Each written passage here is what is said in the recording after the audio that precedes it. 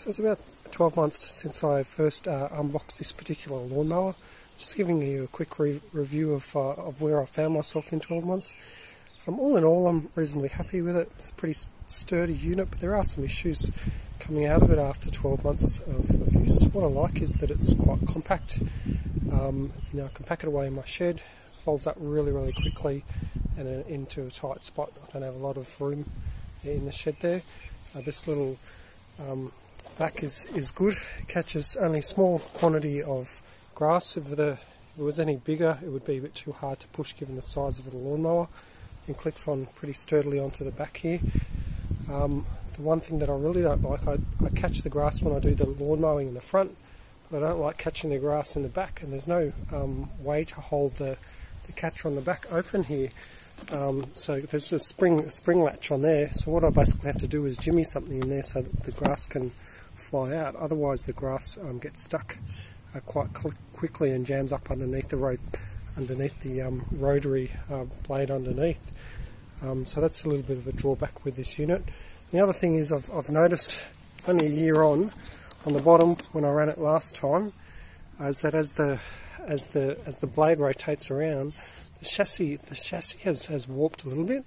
Seems to be rotating okay now. I gave the chassis a bit of a shake out last time I used it, but we'll see how it operates today. So all I'll be doing today is doing the front lawn. So I'll run that through and see how it comes up, and also doing the front verge as well, and run it out the back.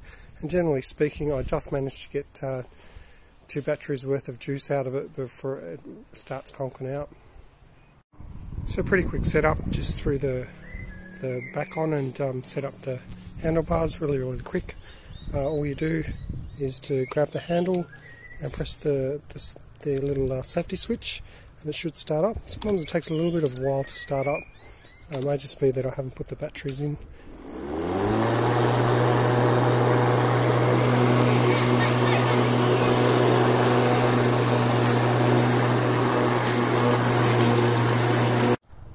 Alright, so my son's had a bit of a go at the front. He's done a reasonably good job, and I've just cleaned up a couple of the patches that he's missed.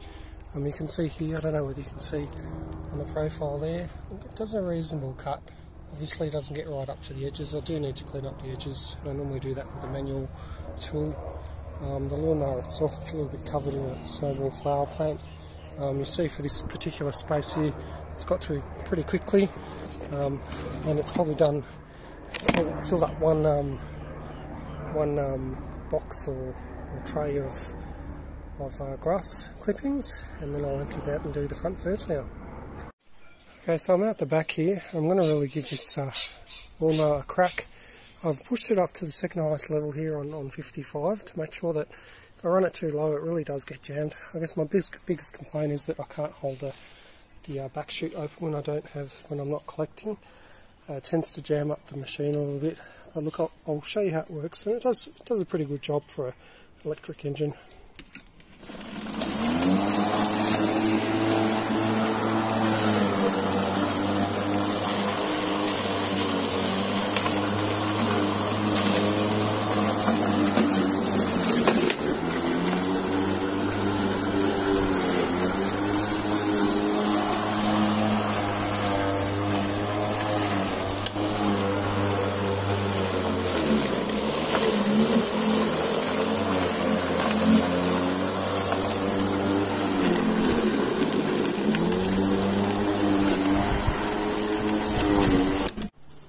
So this is my backyard. It's really started to grow quite lushly in the last couple of weeks because the rain's been quite heavy, and the springs and the warm weather's really brought out the grass.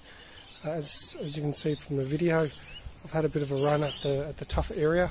As long as you've got at the right level, it's the second from the highest. I don't have the catching basket on either. It seems to do an alright job. You could see during the video that at times it stalls when it goes through the longer area, but for what it is and the power that it's generating and the quality of the product, I think it's pretty good bang for its buck. I can see that I'll be very surprised that it meets the end of its 5-year warranty period, but after a year's worth of work, I'm pretty happy with it, particularly for the budget and money I paid for. and it's doing the job for the size of my backyard. If I did it every week, I think I'd quite easily get through just with 2 batteries without having to charge. But it's just getting on top of it and being regular and routine with it to keep the grass down above what it is now. It's getting to a bit of a jungle state out here, so I'll keep on it and see how we go. So it's doing pretty well. The major complaint, as I mentioned before, there's no way to prop up the back of this basket catcher connection, and what tends to happen is if you're trying to mow without the basket, the actual engine gets clogged up because it's got nowhere to shoot out the grass. So ideally you just need to try and prop that open, but then you have the grass flying out on you. So it just means stopping and starting and clearing out the back, which is a bit of a frustration.